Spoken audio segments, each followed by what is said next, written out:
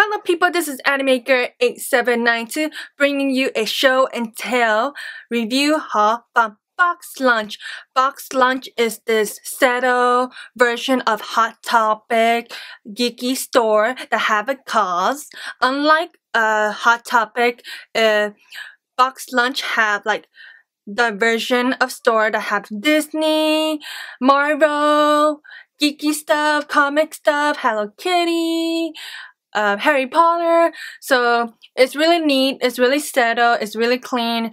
Stuff is spaced out versus Hot Topics. Like Hot Topics like pile of clutter that I can never find anything I like in that store because it's just overwhelming. While Box Lunch I think is my new favorite. Hot Top was back in like high school, now it's like Box Lunch is now the college favorite or this semi-grown-up 20 favorite. Anyway, so unlike Hot Topic, Box Lunch have a cost. Every $10 you spend in that store, they will provide a meal through Feeding America to feed people around the world. So that's a good cause and awesome products. So you get some, give some, it works out either way. Or I went to Box Lunch, I went to Hot Topic. There was many things I want for Hot Topic, but I went to Box Lunch and this top blouse popped in my mind when I was walking in the mall and I had to get it versus all the things I want from Hot Topic. So yeah, the first thing I got from Box Lunch is this Mickey Mouse settle blouse. It's a button down and you can tie this like a bow. It's very cute. I'm not wearing because I'm wearing makeup and I don't want to smudge it because this just came out the wash. I will include a picture up in the screen somewhere.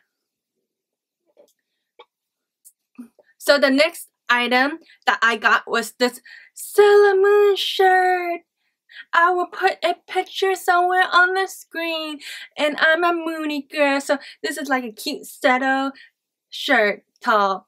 Yeah, there's not much thing to say. It's a very nice quality t-shirt, very soft,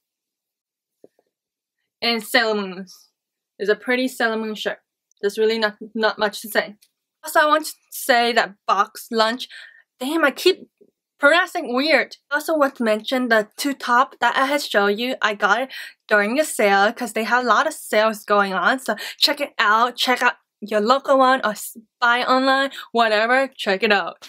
It's awesome and I can't wait to go again the next time I'm there. I would check out the website, but I feel like the website is kind of overwhelming for me, but it's also very simple and nice, and like the store, the website is nice too. So that's all for my mini haul. So like, subscribe, bye!